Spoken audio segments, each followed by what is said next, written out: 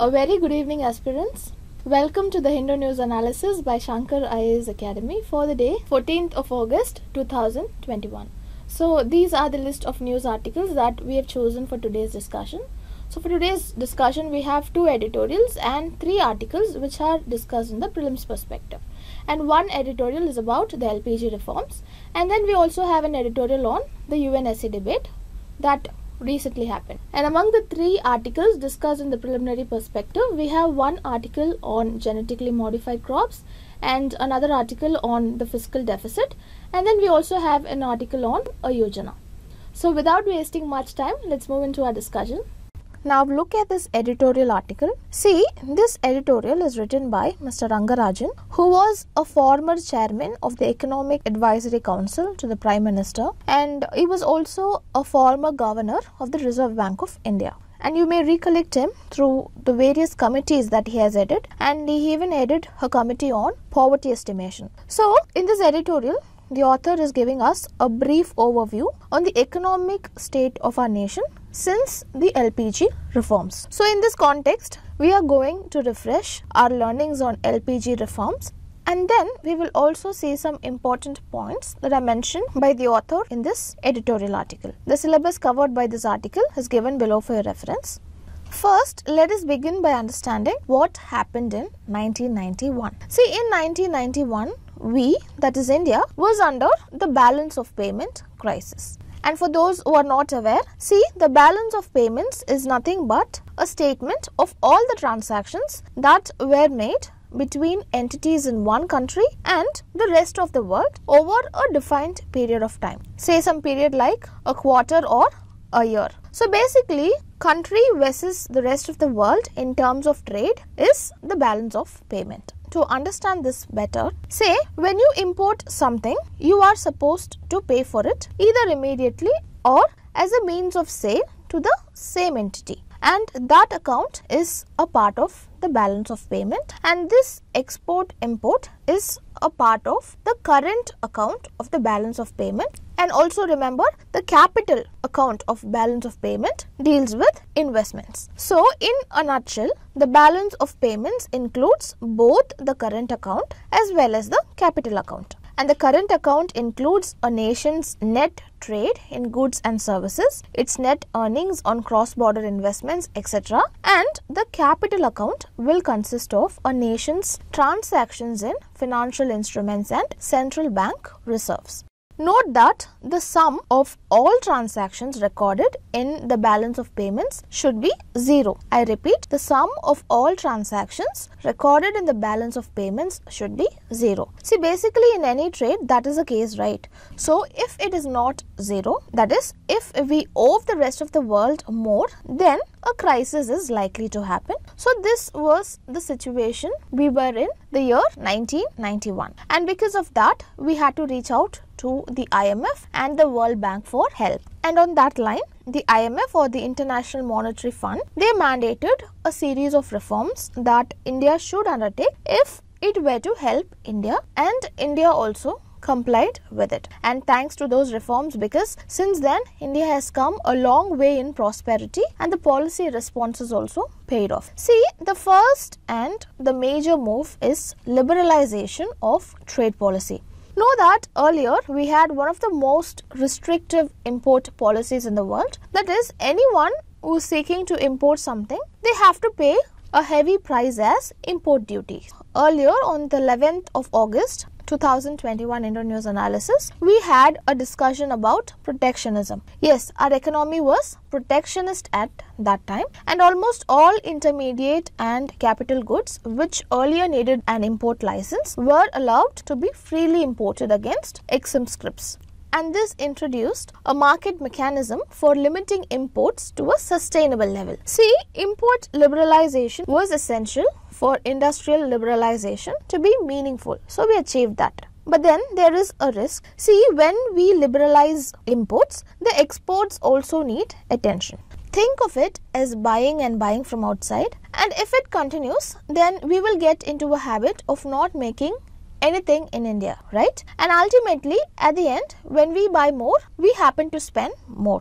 So therefore, the floating exchange rate was brought. See, earlier currency exchange rate was fixed, but liberalization changed this, wherein the value of currency was freely determined by market based on demand. Now, besides this, tax reforms covering both direct as well as indirect taxes that was laid out by the Chalaya Committee were also implemented over 3 years. And apart from this, foreign capital inflows in the form of portfolio flows were also liberalized in steps. Remember, deregulation of industrial sector is also an important vertical under this. That is, before 1991, for one to set up an industry, various licenses had to be obtained, and also inspections were made a norm back then, and this was actually creating a lot of hurdles in doing business. So a lot of these were done away with. Now, apart from that, privatization also happened, and as we know, privatization generally refers to inducing private sector participation in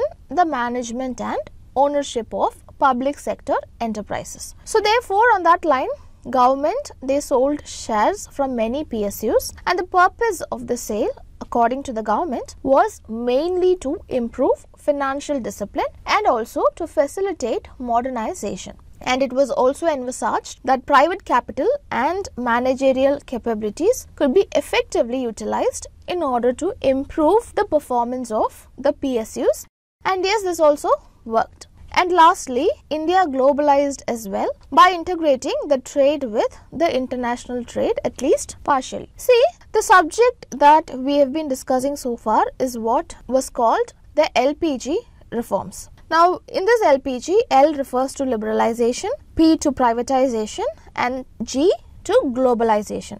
So now we have got conceptual clarity on the LPG reforms. So now let us move into the article. See, on talking about the reforms, the author positively notes the developments that the LPG reforms have brought in. Firstly, he notes that the poverty has come down. See, the overall poverty ratio has come down from 45.3% in the year 1993 to 1994 to 37.2% in the year 2004 to 2005, and it further came down to 21.9% in the year 2011 to 2012. And when you look at the per year reduction in percentage points in poverty ratio between the year 2004 to 5 and 2011 to 12, it was found to be 2.18, which is actually a very good thing. Next, he points out to the GDP. See, between 1992 to 93 and 2001 to 2, the GDP at factor cost, they grew annually by 6.2%, and between 2001 to 2 and 2010 to 11, it grew by 7.69%, which was higher than the previous 6.20%. And the growth rate between 2011 to 12 and 2019 to 20 was found to be 6.51%, and the best performance was between 2005 to 6 and 2010 to 11, wherein the GDP grew by 8.7%, which brought to light the potential growth rate of, and this took place despite the fact that this period included the global crisis year of 2008 to 2009. Now, following that, the author also points out about the Forex Reserves. See, here he notes that the balance of payment situation had remained comfortable over the years, and all these are credited to the reforms of 1991. See, when you have a closer look, you can find that all these achievements, they have one common factor, that is, the objective has been to improve the productivity and the efficiency of the system by creating a more competitive environment. Now, this is because when competition prevails, everyone will want to be the best. So, new technologies will come, and then faster ways of productions will come into work, and the reduction in cost of production will also happen. See, in the current pandemic situation where our economy is wobbling, there is a need to focus on these parameters in order to keep the robust growth story going. And for that, the author here is suggesting two major things. Firstly, he says that the policymakers should identify the sectors which need reforms, and to achieve this, the center and state must be joint partners in this effort. Now, secondly, in terms of governance performance, the author suggests that there should be an increased focus on social sectors like health and education. See, when we provide the services, the emphasis must not be just on quantitative expansion, but even the quality should be focused. So finally, the author concludes the editorial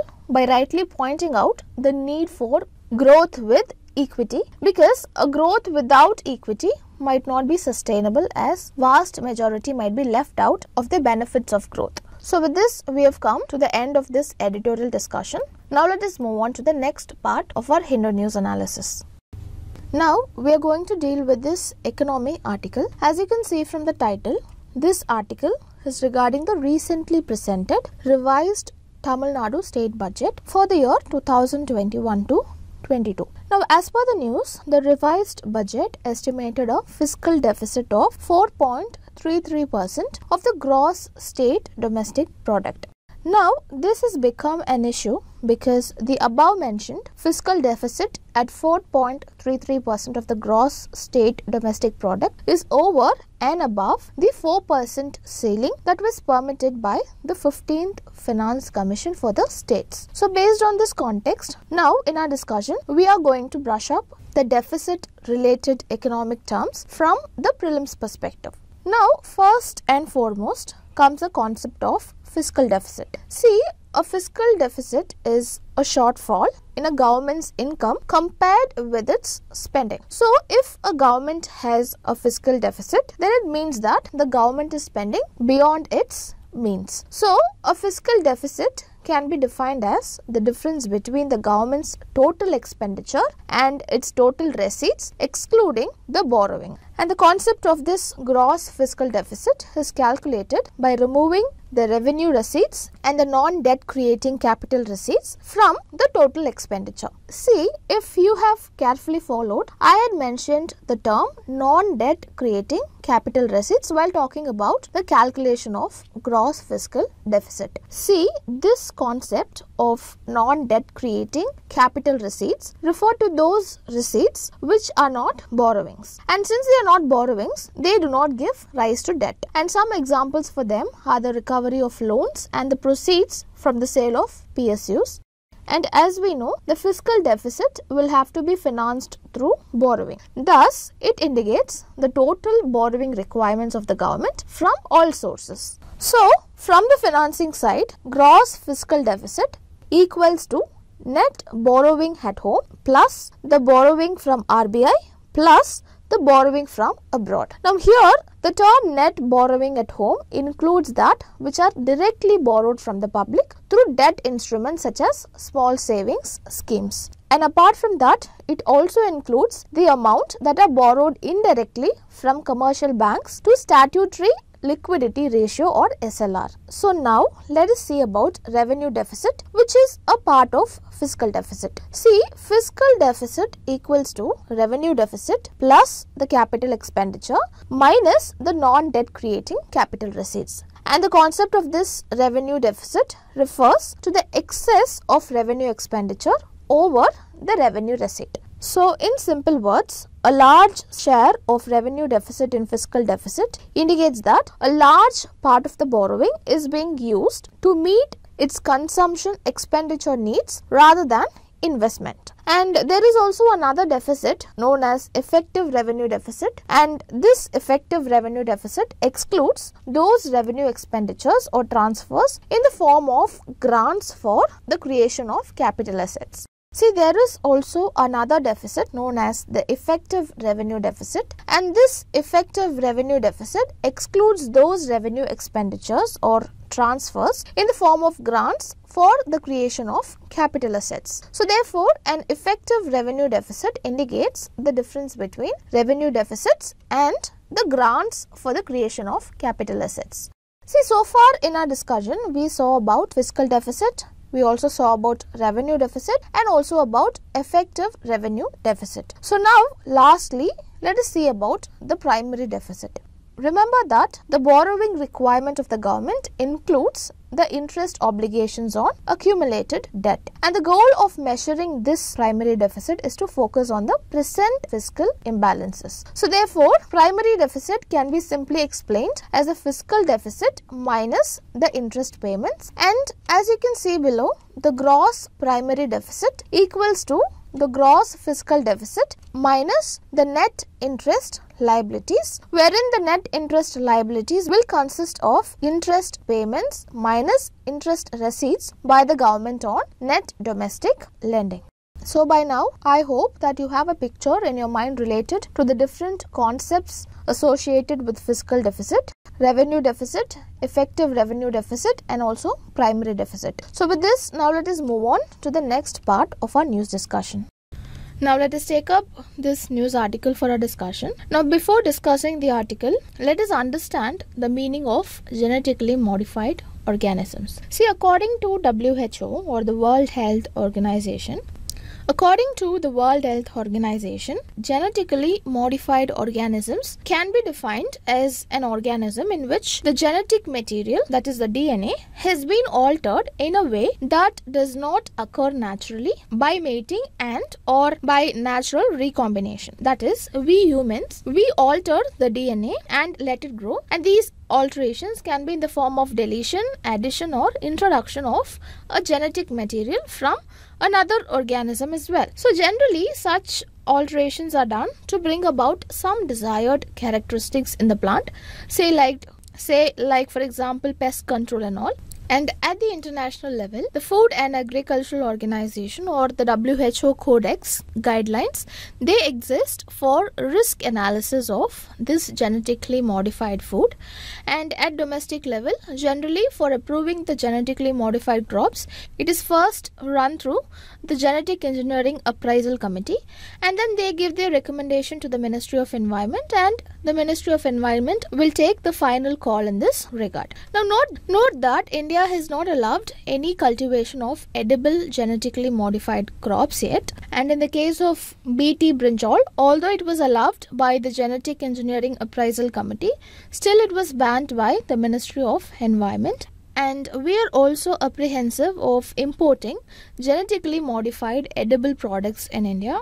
That is, we don't want the genetically modified crops to enter the human food chain, but that still happens because the corn products imported from outside, they have genetically modified crop, though not all, but still they have. Now coming to the news in hand, see, India is one of the leading producer and consumer of poultry, but then this poultry industry, they saw a crash in demand last year following the rumors that poultry eating spreads COVID.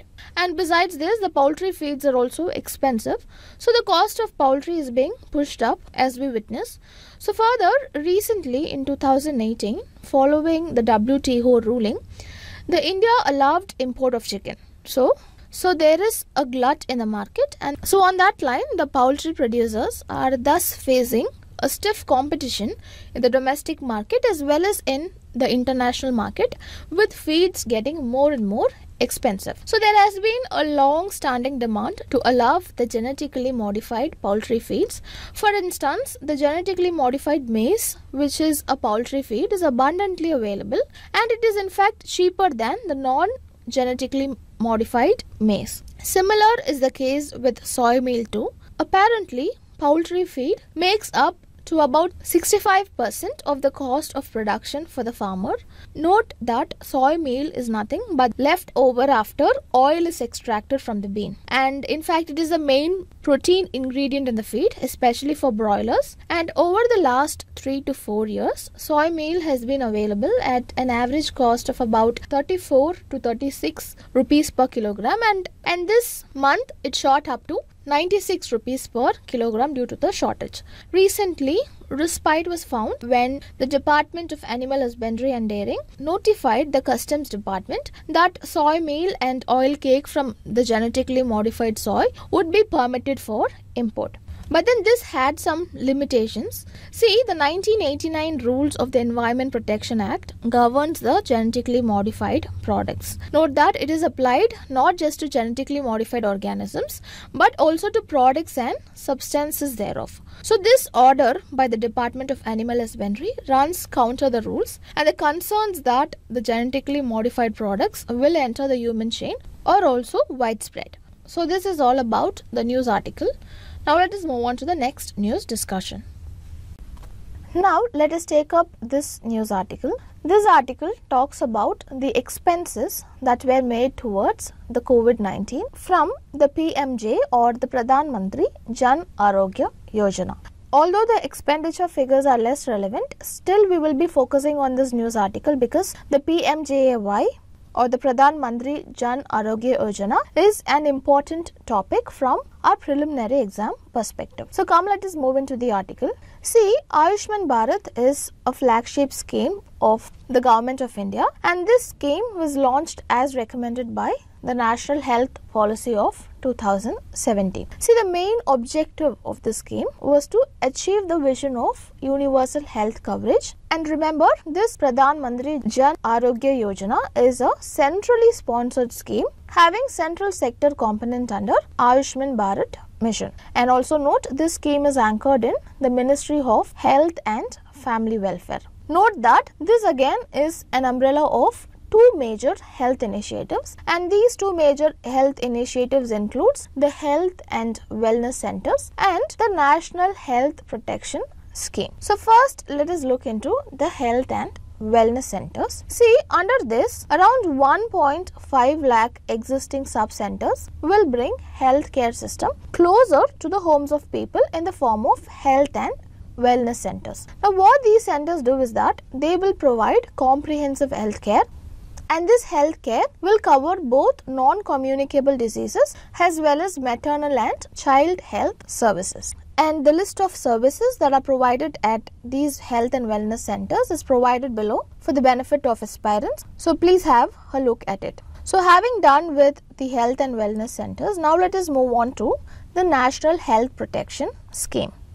See, Ayushman Bharat Pradhan Mantri Jan Arogya Yojana, it provides a defined benefit cover of around 5 lakh per family per year, and this cover will take care of almost all secondary care and most of the tertiary care procedures. And most importantly, in order to ensure that nobody is left out, especially women, children and elderly people, there will be no cap on family size, and also there will be no cap over the age in the scheme. And know that the benefit cover will also include pre and post hospitalization expenses, and all pre-existing conditions will be covered from day one of the policy. And also know that a defined transport allowance per hospitalization will also be provided to the beneficiaries. Importantly, remember that the benefits of the scheme are portable across the country, and a beneficiary who is covered under the scheme will be allowed to take cashless benefits from any public or private impaneled hospitals across the country. See, I have displayed the eligibility criteria and also the exclusion category related to the scheme. So these are some raw information that requires you to merely memorize, and roughly I have provided them, so go through that after the session.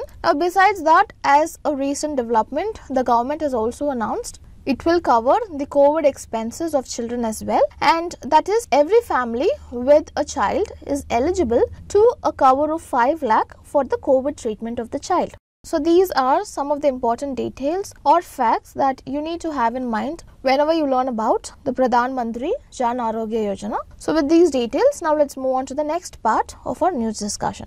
Now let us take up this reference editorial article for our discussion. If you remember, recently our Indian Prime Minister chaired a high-level UN Security Council open debate, and this open debate was titled as Enhancing Maritime Security, a Case for International Cooperation. And this particular editorial article is written in that backdrop. The author in this editorial highlights the discussion that happened on the UN Security Council open debate. See, we have already discussed this topic in 11th August 2021 Hindu News Analysis, but still let me quickly run through the crux of this editorial. See, the author has divided the discussion here into 5 segments, and in each segment it puts forward the different prospects that were spoken in the recent UNSC debate. See, in the first segment, the author has highlighted the glorious history of India's maritime tradition that was spoken by our Indian Prime Minister. And as we know, India has a very strong maritime tradition because of its natural seaward orientation. And as we know, India's maritime tradition began around 4,500 years ago with Mesopotamia, and then with the advent of Vasco da Gama, it got a new shape. And in the second segment, the author is highlighting the importance of uninterrupted global maritime trade, wherein he emphasizes the relevance of Sagar, or the security and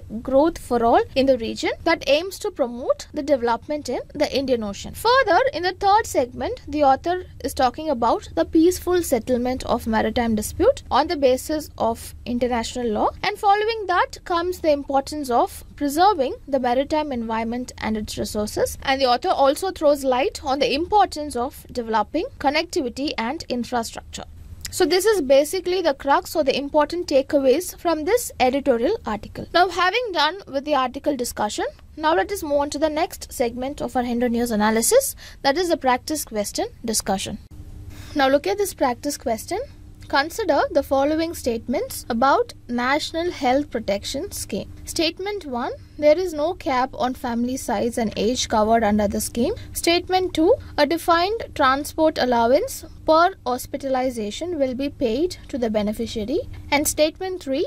The scheme does not include post-hospitalization expenses. So we need to find the correct answer here. So from our discussion, we can say that statement 1 and 2 is correct. But coming to statement 3, we can find that it is wrong because the scheme includes post-hospitalization expenses as well. So since we need to find only the correct answer, the correct option here is option C, that is 1 and 2 only. Now look at this question. Codex Alimentarius, that is often seen in news, refers to Code for Big Data Regulation under European Union, Code for Regulation of Services Trade under WTO, Code that governs the prisoner exchange, and Code for Food Standards. See, the Codex Alimentarius or Food Code is a collection of standards or guidelines and codes of practice that are adopted by the Codex Alimentarius Commission. And this commission, which is also called as the CAC, is the central part of the joint FAO or WHO Food Standards Program, and it was established by the FAO and the WHO in order to protect the consumer health and also to promote fair practices in food trade. And this also includes the genetically modified foods. So therefore the correct answer here is option D, that is the Code for Food Standards. Now let's take this question.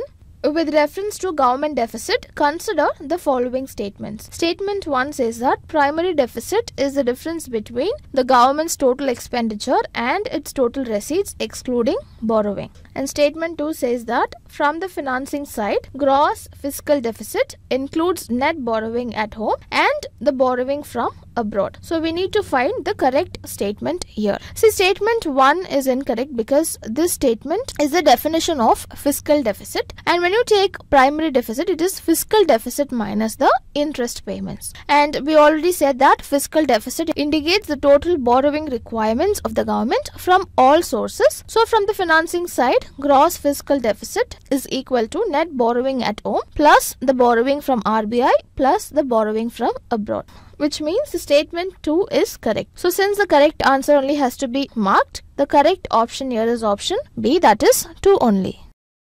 The list of mains question is given below, so you can write your answers and post them in the comment section. So with this, we have come to the end of today's Hindu News analysis, and if you have liked the video, then don't forget to like, comment and share, and do subscribe to Shankar IAS Academy YouTube channel for more updates regarding UPSC Civil Services preparation.